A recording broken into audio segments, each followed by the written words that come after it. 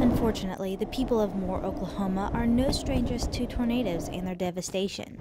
On March 25th, Southgate Rippetoe Elementary was yet another Moore school to have to face the power of a tornado. Vice Principal Christy Olstad wasn't anticipating any bad storms on that day. There was supposedly really no chance of a tornado in that storm, and they started talking about where the damage was, and I immediately realized it was Southgate. As fast as we could, both got to the school, started walking through.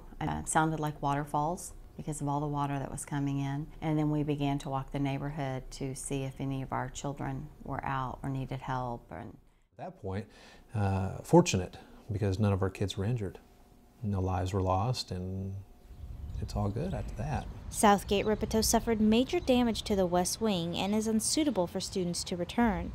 Now the question remained, where are they going to have school? Of course, Emmaus Baptist Church just opened their arms and welcomed us in and said, set up your school here. What is ours is yours. Emmaus Baptist Church helped Briarwood Elementary, who was in the same situation after the fatal May 2013 tornado. Now with the classrooms figured out, it was time to move on to the little details. You have to completely establish your lunch, your arrival, your dismissal, rotations, your flow, your emergency procedures, your fire drill, your tornado drill, your lockdown drill. You have to completely redo that because you have a whole different building.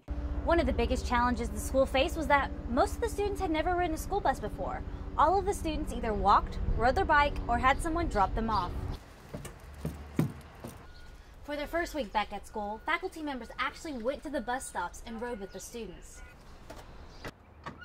So we needed parents to know that we were going to take care of their children and we were going to get them to school safely. Safety is our #1 priority. Academics is second. We practice our plans and what we do, shelter in place over and over, and our plans are very detailed. We leave nothing out. And we actually do extra tornado drills.